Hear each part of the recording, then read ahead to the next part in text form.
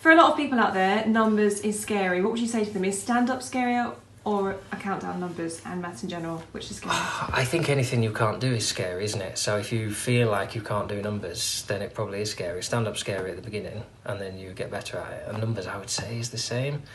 So hopefully if you're less scared, you're more likely to do a bit. But So the more you do, the better you get? I think the more you do, yeah, but I wouldn't advise people to sit at home doing sums, would I?